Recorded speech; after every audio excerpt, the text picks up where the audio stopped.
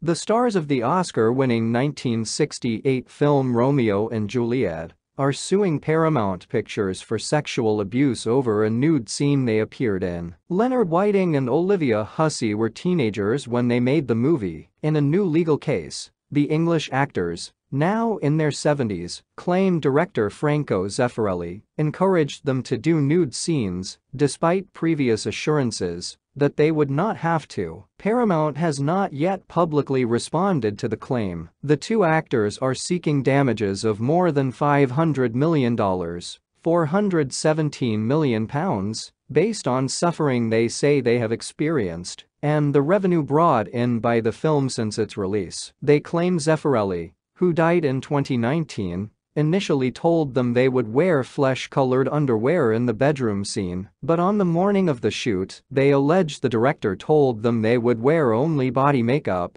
while assuring them the camera would be positioned to not show nudity. In the final film, Whiting's bare buttocks and Hussey's bare breasts were briefly shown during the scene. Zeffirelli told them they must act in the nude, or the picture would fail, and their careers would be hurt, the pair claim in the lawsuit. The actors believed they had no choice but to act in the nude and body makeup as demanded. Whiting was then aged 16 and is now 72, while Hussey was 15 when the film was shot and is now 71. The pair are suing Paramount for sexual abuse, sexual harassment and fraud. The lawsuit accuses the Hollywood studio of sexually exploiting the two young actors and distributing nude images of adolescent children. The court filing says Whiting and Hussey have suffered emotional damage and mental anguish for decades as a result of the way they were treated. The film was a huge success at the time and has been shown to generations of students studying the Shakespeare play since. It was nominated for 4 Oscars, including Best Director and Best Picture, and won 2 for cinematography and costume design. The lawsuit was filed on Friday in Santa Monica Superior Court under a California law that has temporarily suspended the statute of limitations, which means action cannot normally be taken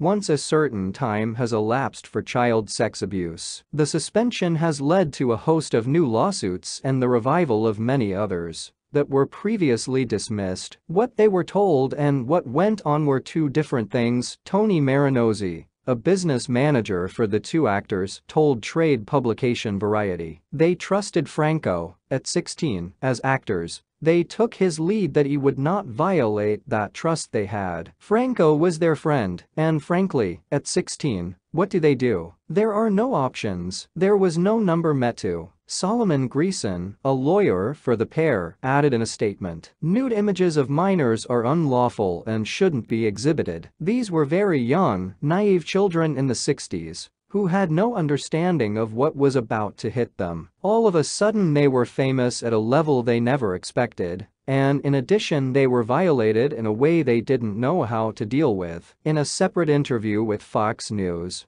also conducted in 2018, she said the scene was taboo in the US.